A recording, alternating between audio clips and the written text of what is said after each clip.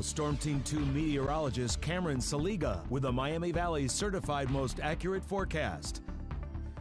Yeah, we will be seeing a chance for some showers and thunderstorms today, and that's a good time to bring out the drought monitor because over the next 7 days, there's not much chances of rain. The good news is that we don't have much of a drought. We just have normally dry conditions up to the north in those northern counties. I would assume after this next week, though, we'll see some of those be added to the map there. Outside on the Goodwill Auto Auction camera, a quiet start to the morning hours. Quiet in terms of the weather. We do see some fog through the Miami Valley here into the morning. We have some areas with reduced visibility, so give yourself a little extra time on the roads as you head out the door. 65 your current temperature and the dew point at 61. We'll have those dew points today a little bit higher than yesterday, getting in the mid 60s, so we'll be a bit more humid today than yesterday. And those highs up north, not quite getting up to the 80-degree mark for everyone, but we do hit the 80-degree mark there in Troy, and going further south, we'll see the temperatures for the most part in the 80s in the southern half of the Miami Valley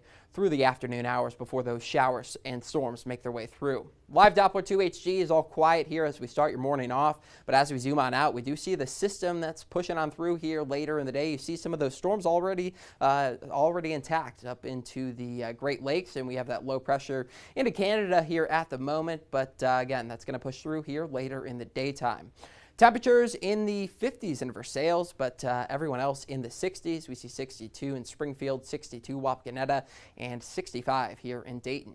Looking at your severe outlook today, we do have a marginal risk. We're not expecting a tornado risk, but we do have a chance for isolated damaging winds and hail. So that's something to take into consideration through the daytime. And here we will track this out. You see some fog there on the model. We'll still continue to see that going through the mid-morning hours. We'll eventually see the temperatures rise and that fog fade away, but eventually we'll have clouds to replace it in the afternoon and chances of showers going into the 3 o'clock hour and even a possibly rumble of thunder, and then more chances of showers, thunderstorms going into the early evening before that moves out and we see the skies clear. Just in time for your Friday, we'll see some cumulus clouds start to form there tomorrow in the afternoon, partly cloudy through your daytime. 83 today, the thunderstorm chance is there in the afternoon. 57 tonight with an early thunderstorm.